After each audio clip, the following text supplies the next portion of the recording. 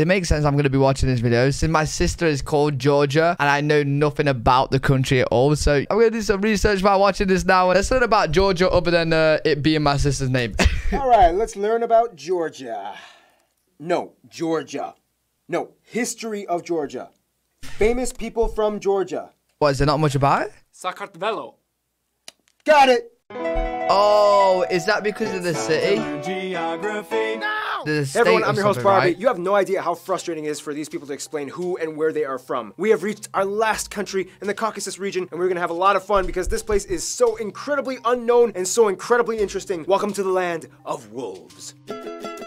Alright, interesting. Now ask a random I like person on the wolves. street where Georgia is on a map. 80% of them won't know, 19.3% of them will point to this, and the remaining 0.7% the state in America, right? Okay. might get it right. For the 99.3% of you normies out there, Georgia is the northernmost Caucasus country located in this quarter slip of land nuzzled between the Black Sea and the Caspian Sea below eastern Russia with Turkey and Oh, Armenia shit, I didn't know it was Azerbaijan to the located south there. and east. Now here's where I thought it might have been geographical dilemma Africa. commences. Is Georgia in Europe or Asia? Some will argue that it stands east of Turkey, which is kind of seen as like the gateway to Asia, but culturally it identifies closer with Europe. Ultimately, I guess Oh, you shit. conclude that it's kind of like both in one. It's a bunch of white people in Asia. Or Caucasians.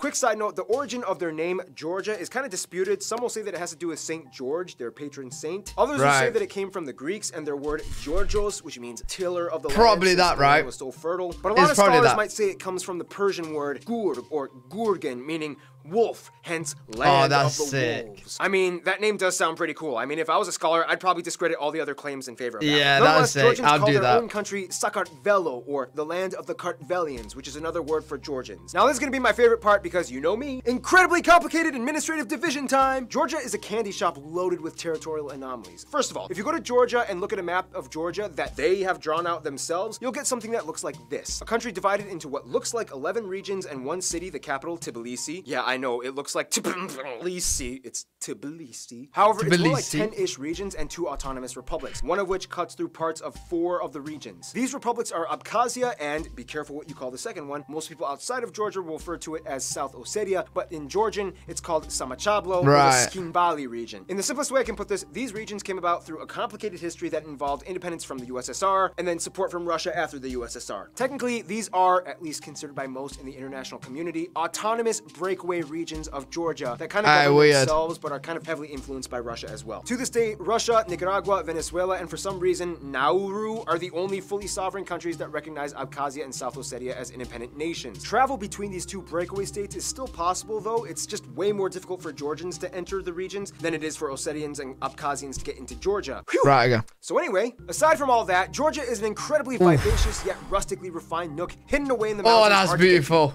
like Rivendell. Oh, wait. I totally forgot. Here we go. Boom. Geography now. Put me down in the bottom left corner. She's laden with enigmatic castles and centuries-old Aye. stony fortresses and archways, like Rivendell, as well as an abundance of Surely, I don't know if he's referencing it right now, but surely there's a lot of movies filmed in monuments Georgia. and statues with the curiously fascinating, curvy, wispy script written all. Okay, this is freaking me out. No, but seriously, Georgia is a very rock and stone type of country. They love rocks. The largest cities and airports are, of course, in the capital, Tbilisi, Kutaisi, and Batumi. Tbilisi is a bustling city with the stone and mortar Nadikara fortress looming That's above on a it. hill. Batumi, though, is kind of like the fun city on the Black Sea with a more youthful flair and bold, sharp, dynamic architecture. All adjacent to the famous Batumi stone beaches. I'm telling you, they love stones. Some notable sites would include places like the Gori Wait, Fortress, live stone beaches. That's like the UK. That is stone beaches. the Oh, statues of the 8 warriors, or the Katsuki Pillar, a limestone monolith. yo, with a that's single sick. What the? fortress with the statues of the 8 warriors, or the Katsuki Pillar, a limestone monolith with a single church Oh on my top, God. only accessible by climbing. And finally, castles, so castles, cool. castles everywhere you go. Notable ones like Rabati, Hinkani, Aspinza, and Ninos Minda, all of which are made of, you guessed it, Stones. there's more to this country than just stones, I promise. All right, let's discuss that. Really?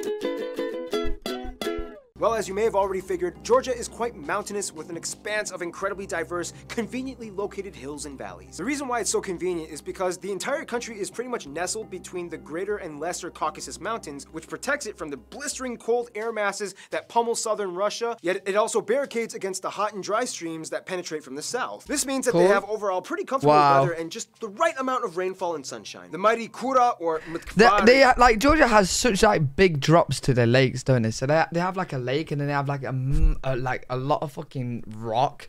And then, is the you know what I mean? River that flows upward and like, look, right here as well. Like, it's such big drops to the lake. South into the areas through Tbilisi, and the highest mountain and third highest in Europe, if you consider Georgia part of Europe, Mount Sakhara, located in the north along the Caucasus. Concealed within the hills lies the Yavkheti volcanic plateau and the southern Georgia volcanic highland. These are some rather unstable geological regions that will produce hot springs, mineral water, and seismic activity. And of course, caves. So many of them here. You have the still yet to be completely explored Meluri cave in Imereti with waterfalls, the Prometheus cave that Greeks claim to be the spot where Prometheus was chained to his rock in Greek mythology. Greeks have a history of diaspora in Georgia since like the 7th century. But the most famous cave would probably be the Krubera cave found in Abkhazia, otherwise known as the world's deepest cave that goes further than 2,000 meters down. Rapid fire round, you may also want to see the Abasha waterfalls, Martvili Canyon, Crybaby Mountain because it rains there almost the entire year, the incredibly beautiful blue lake in Abkhazia with peacocks around it for some reason. Speaking of animals, many might say that unofficially the national animal might be the wolf. The Caucasus region has some of the highest quality of soil in the world in terms of land usage. Georgia has one of the oldest and finest winemaking traditions that go back as far as 300 BC. Otherwise, Georgia has been a hub for mineral mining and petroleum extraction. They share a pipeline that goes through Turkey into Azerbaijan. The national dish would have to be khachpuri, or unofficially referred to as Georgian. What is that? Decadent soft bread baked with gooey melted cheese, sometimes served with is that eggs egg? and other ingredients often baked in. They love cheese. They have so many different kinds, from the salty, briny sulguni to the weird, stringy tenili. They even have a dish where they put cheese inside of cheese. Basically, all you have to know is that when it comes to Georgian cooking, they love cherry plums and tarragon. That's like their go-tos. All right, enough about food. Let's talk about the people that eat those foods.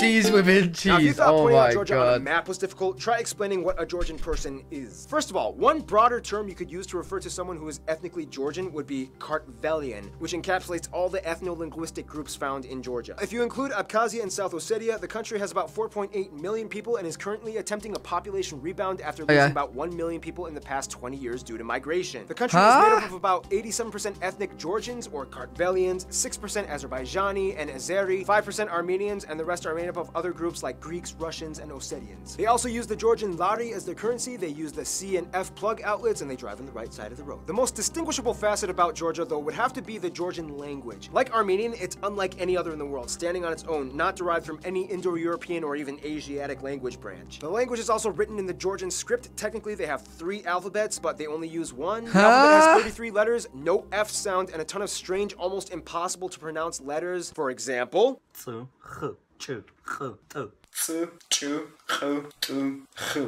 you to those geographers. Wait, but how do you say them in words? Like, like, oh my god. Keep in mind though, there are other Kartvelian minority languages spoken in Georgia as well, such as Magrelian and Svan in the west and partially in Abkhazia, as well as Laz in the south. Abkhazia and South Ossetia each have their own distinct languages and cultures that contrast with Georgia, although Georgians like to think that Abkhazians are basically just Georgians that speak a different language. The Abkhazian people write in the Cyrillic alphabet, and the Ossetians are actually a Christian Iranian. 3 different alphabets, man. The area. Keep in mind, I said Iranian, not Persian. Not all Iranians are Persian. Just keep that in mind. Now, we don't really have time to explain the complete history, but basically, all you have to know is that in the 3rd century BC, some dude named King Parnavaz of Kartli united all the Kartvelian-speaking tribes in the Caucasus area, hence creating what was essentially the first proto-Georgian nation. From there, you had Romans, Persians, Arabs, Turks, Golden Age, where they had women under the title of king, Mongols, Ottomans, Russians, and finally back to Georgia. Done! The funny thing is, even after 2 millennia of usurping empires, Georgia still maintained and held on to their own distinct identity, refusing to completely assimilate to any outside system. Christianity is the dominant religion, as about 84% of the population adheres to the Eastern Orthodox faith, 10% mostly being Muslim from the Azerbaijani population, and the remainder are mostly Armenian Apostolic or Roman Catholic. Christianity is kind of like a big deal here. Georgia became one of the first countries in the world to adopt Christianity, and as tradition holds, Jesus' disciple Andrew preached the gospel into ancient Scythia, which included the regions that Georgia lies in today. Also, a lady named Saint Nino converted the entire country. Culture-wise, Georgia is kind of strange because it's not quite European and it's not quite Asian. It's its own thing. It's a song Making My Way Back to Georgia. I think that's how it goes, right? Is that based on... that's based on the state, I'm guessing. Not the country, right? Polyphonic singing is actually filed under UNESCO's Intangible Heritage List. Whoa.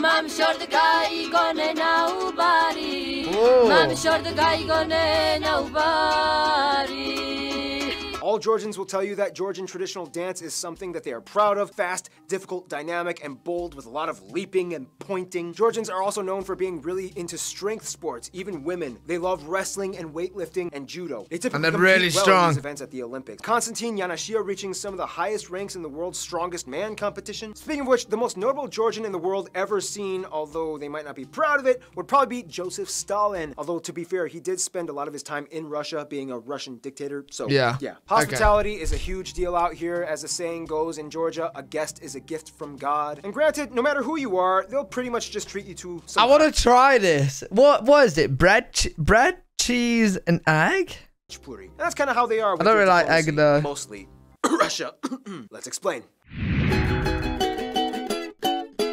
In the simplest way I can put this, Georgia is like the Christian country with the most Muslim friends. It's weird because everything is like a high school drama with their neighbors. They get along well with Azerbaijan and Turkey. Trade and travel has been open for centuries. However, the memory of the Ottoman times still lingers ever so slightly. So they keep things at a flat, platonic, cordial level. Armenia kind of like used to be their best friend, but then too many things happened and they kind of decided not to hang out as much. It first started in the 6th century with the Council of Chalcedon, in which they split over secondary Christian doctrine issues. Armenia became Apostolic Orthodox, similar to the Coptic, Syriac, Ethiopian branches, whereas Georgia stayed Eastern Orthodox like the Greeks, Serbians, and Russians, and most of the other Eastern European states. Also, keep in mind, Armenia favored Russia after all that drama with Abkhazia and South Ossetia, so that kind of split the divide a little bit more. Their best friends, though, would probably be the Ukraine and the Balkan countries like Latvia and Lithuania and Estonia, even though Estonia is kind of like too busy chatting it up with Finland. All these countries have had the same scenario of dealing with some kind of form of aggression with Russia, and in a sense, bond over the shared calamity. Of course they have. Honestly, at this point, who hasn't had some form, you know, of aggression with Russia, man? Who hasn't? Twist, because even though you would think Georgia's worst nightmare would be Russia, they kind of secretly still kind of a little bit maybe still have a soft spot for them. Each country has family of their own residing in each side and loves to visit each other. Even though politically it looks bad, the general citizens of each country still love each other and look forward to each encounter. Huh,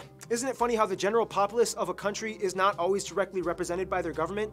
Shocking. Oh, that's all the time. Georgia is an elaborately hidden, rustic yet modernized medieval domain locked away in the secret hidden mountains, caught between two worlds that it refuses to identify with its own vibrant heritage that has stood the test of time on its own, especially that melted cheese bread part. Stay tuned. Man, that was good. Germany. There we go. Now I know a little bit about Georgia other than being my sister's name.